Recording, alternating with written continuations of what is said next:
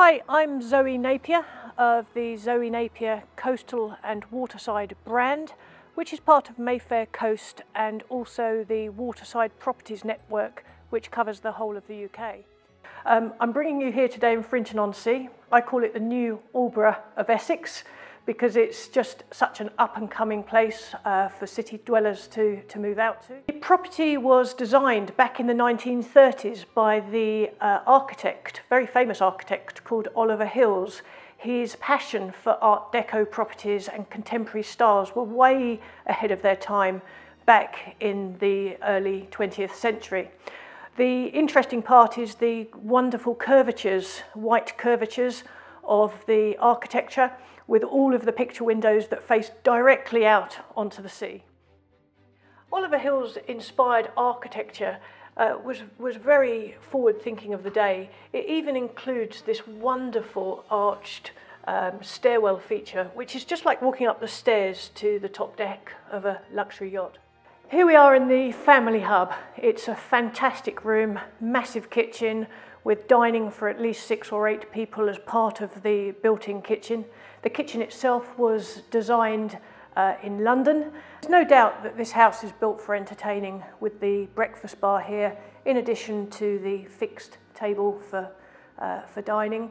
We've got all of the appliances that you might want. They're all top quality Miele or Wolf, including the steam oven, the coffee maker, microwave, built-in wine fridge, induction hob, and of course we've got the full-height integrated fridge freezer. The sanitary ware can't disappoint. We've got a wonderful freestanding sink with automatic uplighting. Upstairs we have another fantastic space for entertaining, of course with the same caramel pool table. That's available by separate negotiation, but we're in a fantastic lounge. Of course there's 2 balconies upstairs with bifold doors, so we can sit out the front and just watch the world go by and watch really just a living painting.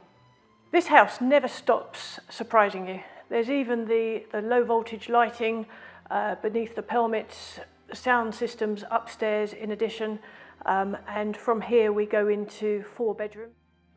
We're in the master bedroom now. It's at the front of the house facing east, so that we've got this wonderful picture window overlooking the sea, and over behind me is a door onto a balcony for breakfasts in the morning. The room doesn't fail to please with its moulded lighting, mood lighting.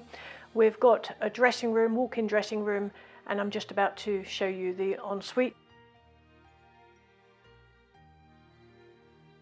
The guest suite is amazing. We've got a wonderful leaded light stained glass door, which is just like a ship's porthole, and inside is the luxury ensuite with a little step up just like you would have to on a luxury yacht. So, in the words of Lloyd Grossman, who would live in a house like this? It could be any demographic. It's more likely to be someone moving out of the city, could be A-listers or any celebrity, to some discerning buyer looking for a second holiday home, somewhere just to come out for weekends. And of course there's families that would want to live in Frinton too. It's very up and coming. There's brilliant schools, and we're only 10 minutes walk from the station. We can be in Liverpool Street in just over an hour.